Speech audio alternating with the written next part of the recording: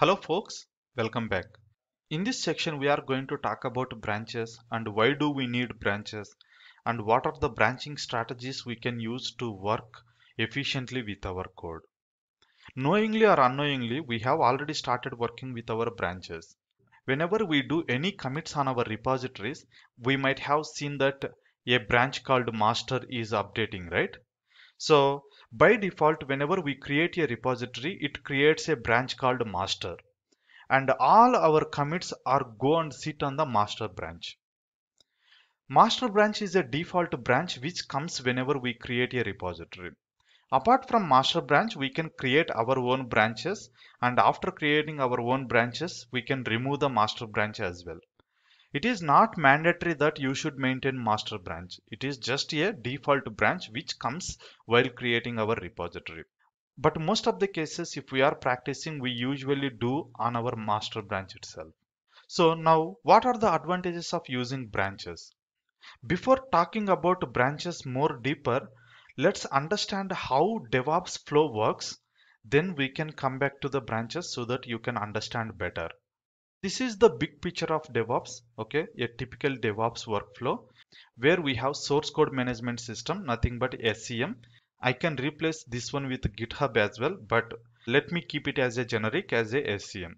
Whenever our code is available over here in the DevOps workflow, the code can be pulled by a build tool and it builds the code, and also it do the unit testing, code quality analysis, code security analysis. All this testing and analysis it do to make sure that our code is following code standards or we are writing better code for this application. Once this is done, if our build is successful, it is going to create artifacts. Artifacts nothing but the outcome of our code compilation. If it is a Java code, we build var or jar files as a outcome file. If it is a .NET, we get .exe files. Like that, what kind of code you are building, the outcome of the artifacts may vary. Once we got artifactories, we need to deploy it on the server. To deploy it on the server, we can use deployment tools. This is the typical workflow which happens in the DevOps. Now to understand better, we will just avoid all this and we'll talk about only SCM and server. And this is already in place and everything is working fine. Before discussing further more about this topic, let me give you a quick update. This video is from my new course called Git and GitHub for DevOps Engineers. I have launched this course 2 days before on Udemy platform. If you wish to enroll for this course, I am giving a referral link in the description of this video.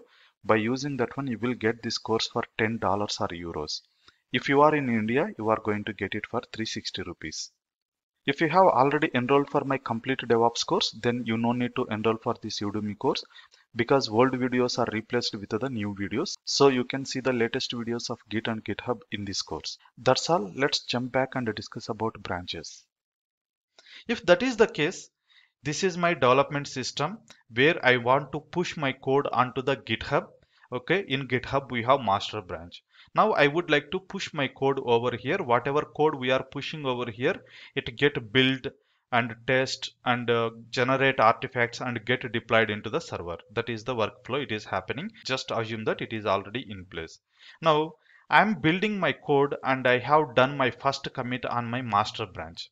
Whenever I do my first commit on my branch, I don't know whether this code is working fine or not, but as a DevOps workflow, it takes that code and build, test and deploy it on the server. Assume that this code is working fine and I have deployed application is working fine. Okay, thanks for the DevOps process which made my process very easy. Now again I would like to do some changes to my code. Why? Because this is not complete code, it is a piece of code. Now I come up with new changes. Whenever I pushed my code, there is some bug, but build is successful and we deployed that application on the server. Now the application which was running fine earlier, it may break down due to the latest code, whatever I have pushed. And this is not one-time process. We regularly do our commits on the master branch, and each time whenever we do our commit, we are not sure whether this code is going to work or not on the server. Then there is no point of taking or deploying each piece of code, right? That is where branches comes into the picture.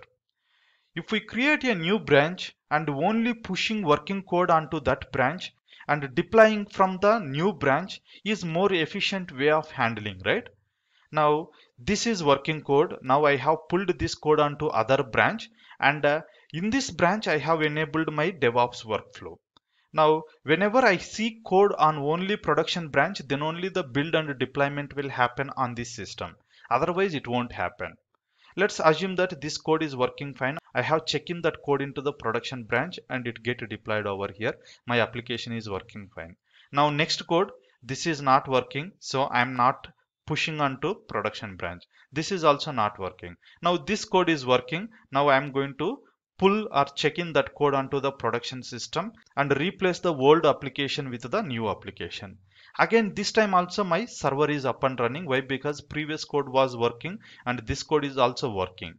Next, again we have enhanced our application with a few more features and it is also working. Then I can check in that code onto production branch and replace the existing application.